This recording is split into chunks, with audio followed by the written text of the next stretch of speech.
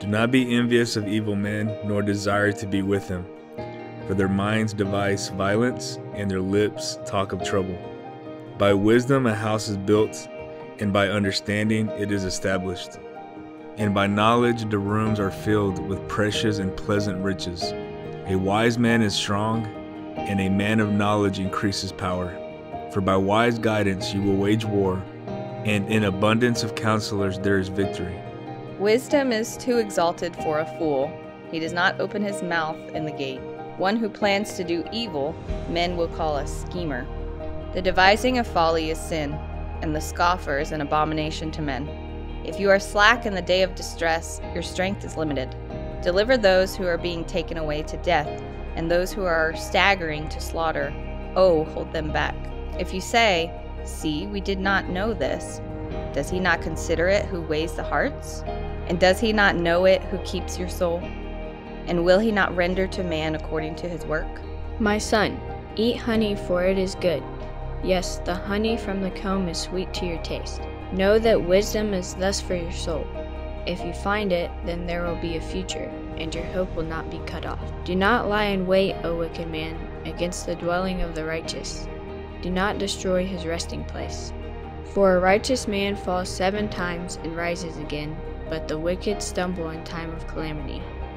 Do not rejoice when your enemy falls, and do not let your heart be glad when he stumbles. Or the Lord will see it and be displeased, and turn his anger away from him. Do not fret because of evildoers, or be envious of the wicked, for there will be no future for the evil man. The lamp of the wicked will be put out. My son, fear the Lord and the king. Do not associate with those who are given to change, for their calamity will rise suddenly, and who knows the ruin that comes from both of them. These are sayings of the wise. To show partiality in judgment is not good. He who says to the wicked, "You are righteous," peoples will curse him, nations will abhor him. But to those who rebuke the wicked will be delight, and a good blessing will come upon them. He kisses the lips who gives a right answer. Prepare your work outside, and make it ready for yourself in the field. Afterwards, then build your house. Do not be a witness against your neighbor without cause, and do not deceive with your lips. Do not say, "Thus I shall do to him as he has done to me. I will render to the man according to his work." I passed by the field of the sluggard, and by the vineyard of the man lacking sense. And behold, it was completely overgrown with thistles.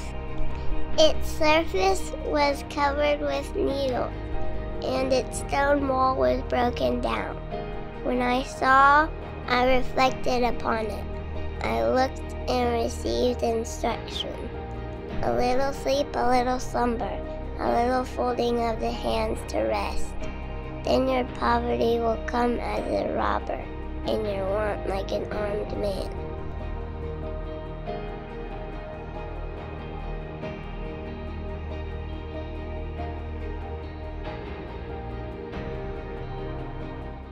Thank you for watching this video. I pray that you were blessed by the reading of the scripture.